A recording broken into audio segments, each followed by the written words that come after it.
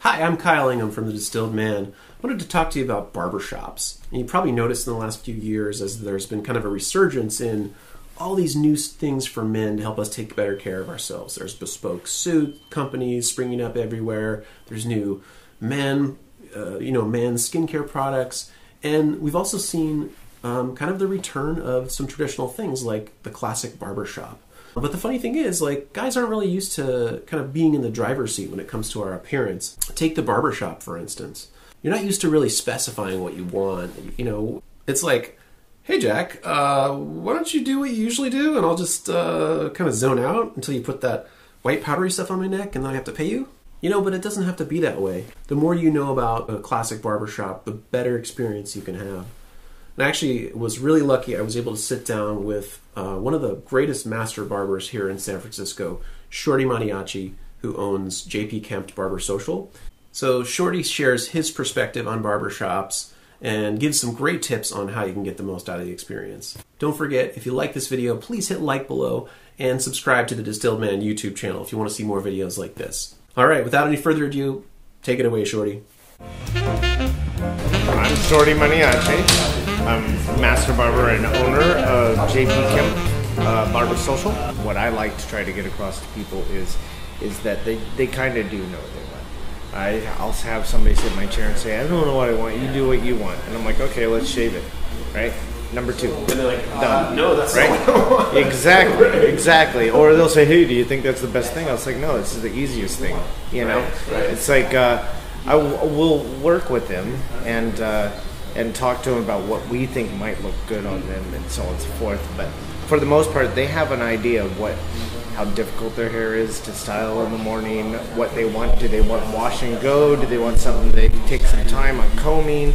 Things like that. We look at their clothing and the way they hold themselves, what they do for a living.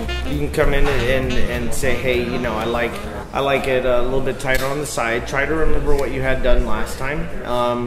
Unfortunately, everything's by numbers now. So you can come in and say, hey, the last barber did a 3. It's been like 4 weeks since my last haircut. We have an idea of how fast hair grows, you know, an average.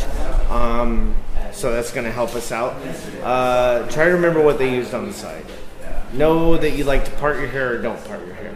You know, and you know your difficult areas. Hey, my hair pokes up back here. Most people's do. You know, hey, my hair wants to stick out through here. Also know what products you use, you know.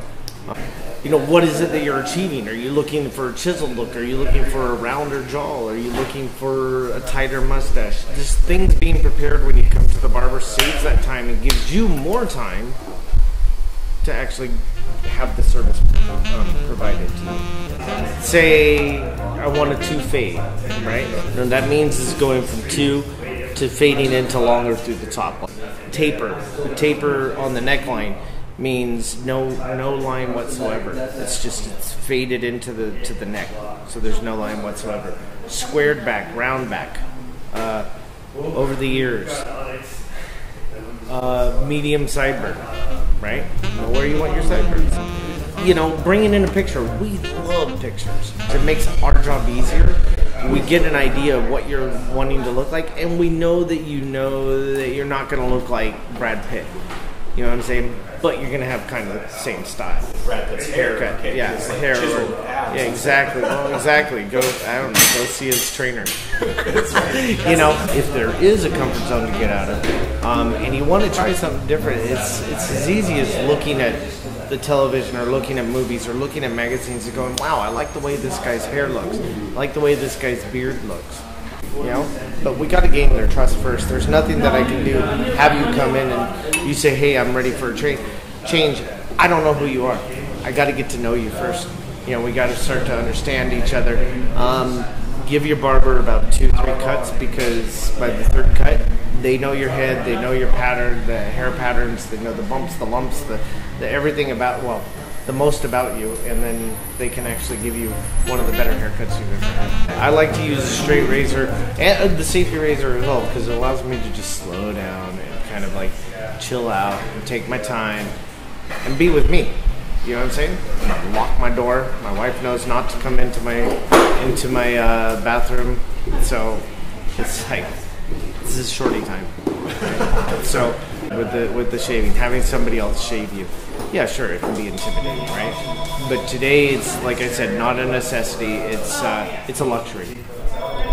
So if it's something you've always wanted to try, trust that we're going to be able to do okay. It's okay to ask who's better with the straight razor there.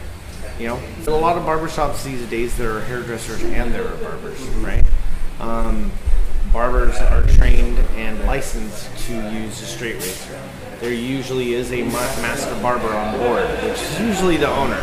Usually, don't come in thinking that it's going to be as painless as a Mach 4 or 3 or whatever they're called going over your skin.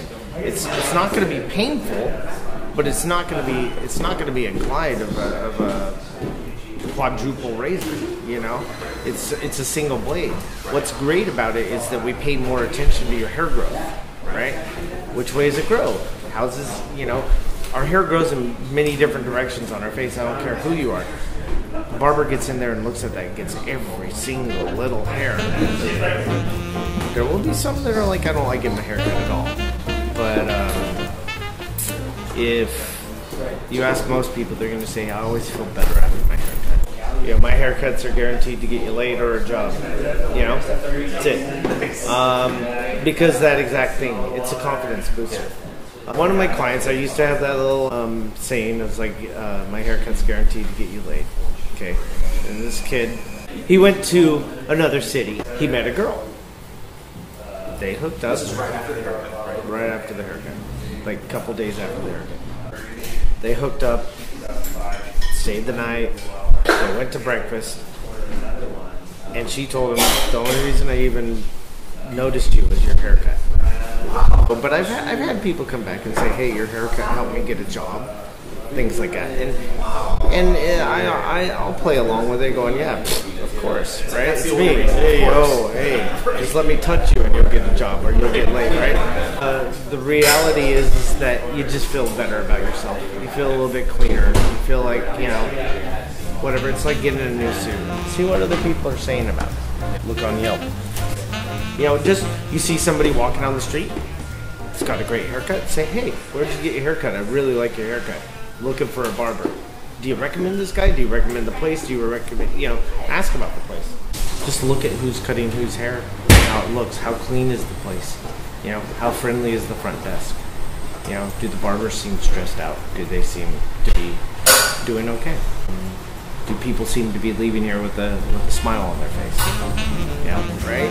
And now that we're actually starting to show more and more, we're getting off the couch, we're taking our hands out of our pants, we're showing our fashion. Also, we have to be something other than, you know, a man who's taking care of themselves. We have to be metrosexual. You know what I'm saying? Or straight, or homosexual, or we're men. That's it. And we're taking care of ourselves, and we care about ourselves. I've said this before. I've seen business skills go down. I've seen vast friendships happen. I've seen counseling between clients going on. You know what I'm saying? Just talking to each other. In the past, and in a lot of foreign countries now too, it's a place for guys to come and just chill out, just get away for a second. And, you know, it's just like, hey, we're dudes, we're hanging out. It's a place to just come be social, man. It's like, come and sit down, stay off your fucking iPhone, you know, talk to somebody.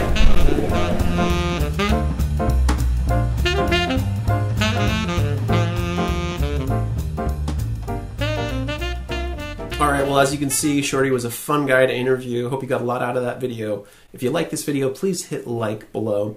And if you want to see more videos like this, please subscribe to the Distilled Man YouTube channel by hitting this button right here. And if you haven't gotten a copy already, you can click on screen right now and get a free copy of my ebook, 48 Hour Gentleman, your one weekend plan to more confidence, poise, and manly know-how. Alright, well, thanks again for watching, and until next time.